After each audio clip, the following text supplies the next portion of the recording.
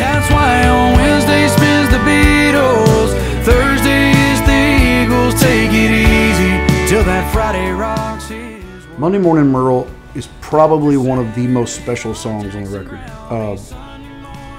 It has a very, Ronnie Millsap in the 80s, kind of a peaceful, easy feeling Eagles type thing about it. It's very easy to remember. It's very easy to sing. But it just kind of feels like you're just floating along with the song. And I'm a huge, huge Merle Haggard fan, obviously. And I just think the sentiment of that, oh, here we are again, Monday Morning Merle, this guy who's going through all this heartache, it almost feels like a happy song. But the guy's going through all this heartache, and the reason why it feels happy is because he's talking about his musical outlet.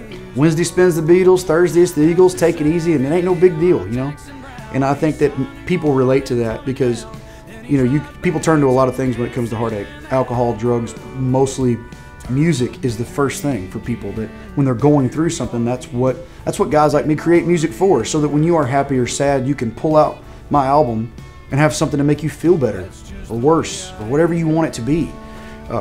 Music should move people, and I feel like all the artists from Bruce Springsteen to Merle Haggard that were mentioned in this, Jackson Browne, Sunday Morning Coming Down, which I think you could take as Chris Christopherson or Johnny Cash. All those people mentioned in that song have music that has moved people.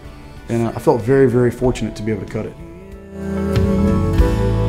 To Monday Morning Merle.